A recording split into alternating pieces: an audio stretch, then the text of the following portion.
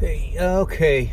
There's I always do videos like after shifts. Usually, I don't want to say always. I usually do them, because it's something I learned. Something I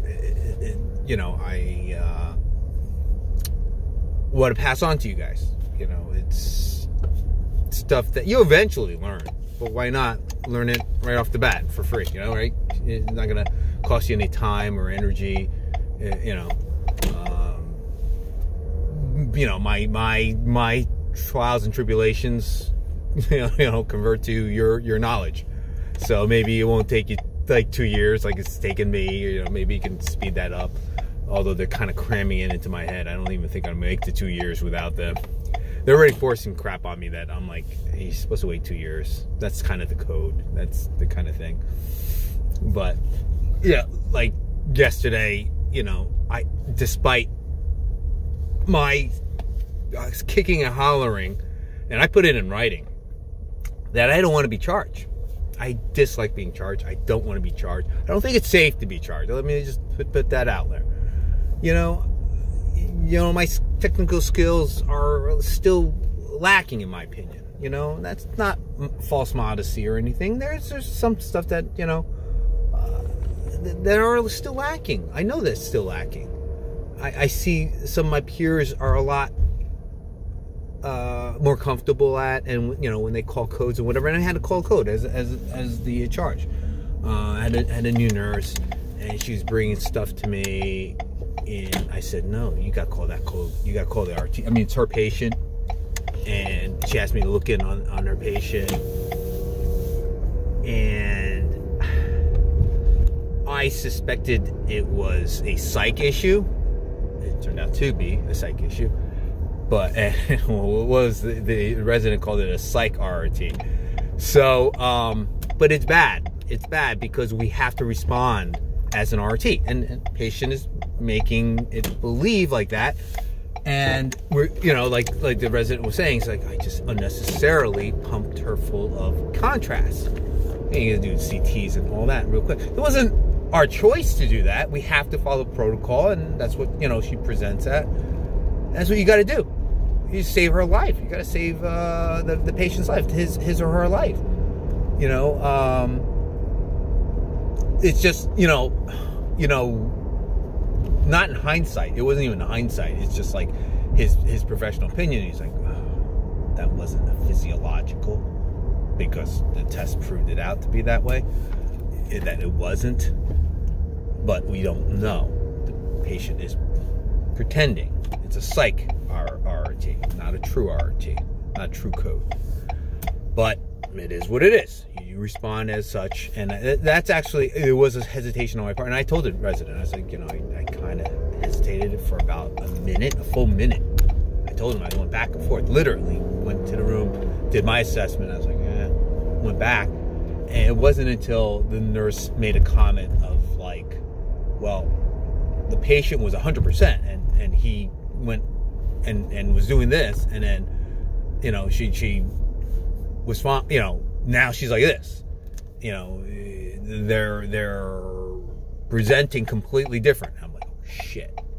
All my assessments tell me nothing's going on, but I said, okay, we got to call that, because really what I felt, and I said this later on to the hospitalist, I felt like just like jabbing, because you can actually, you take a sharp object and you test their thing. I felt like jabbing the arm and seeing just how much pain tolerance she could take, whether or not the patient he would withdraw away, they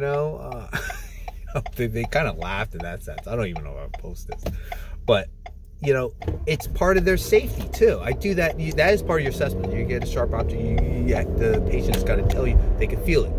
And she felt it. And I thought she was not being truthful, but I couldn't prove it. That was my quick assessment. And, and the RTT, stood by me too. They were like, no. My managers and the night managers were like, no, you did the right call. That was what it is. But now we all are in agreement, professional, all of us. There's like 12 of us there, but that really wasn't. But you got, they're like, well, we would have called it too. It's just what you got to do. And I was like, yeah, I'm sorry. They're like, no, you have to. It's not. And that's the lesson here. And that's what I'm telling you, trials and tribulations. You know, some people might not have called it, but what if they were wrong? And that's the issue. And that's the night educator was not a friend of mine, but I've got to know her. She was like, no, you have to, because that's what happens. You know, and her comment was like, yeah, people have psych problems. You got a lot of psych patients. Don't they get strokes? Don't they get heart attacks too? And I was like, yeah, absolutely. That's why, you know, I called it. She's like, no, and you're absolutely 100% right to call it. And that's what you guys have to do. Sometimes your gut tells you no, and all your assessments say no, and you still have to call it.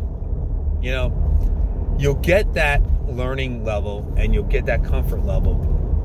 And I like I said, and the new nurse, she's not really a new nurse, she's a traveler, but new to our unit. And you know, and she was like, yeah, I was 100% on the RT side, and then you came in, you're like, that's a quote. She was like, you were like, and the resident came in and they were like even more, and I was like, yeah, I didn't think so. The CCRN was like, yeah, we were all but you know, in the end we had to call it. They're like, you know, you gotta call it.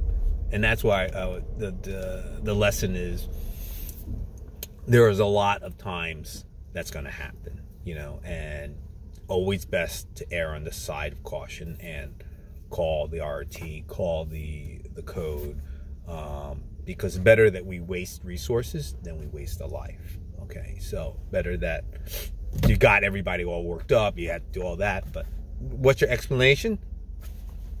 It presented like this. What are you going to do? Absolutely 110%. They, you know, stood by my decision and the nurse's decision, and they said, nope, you got to do that. So there's no ramifications. But God forbid we didn't call it, and it was.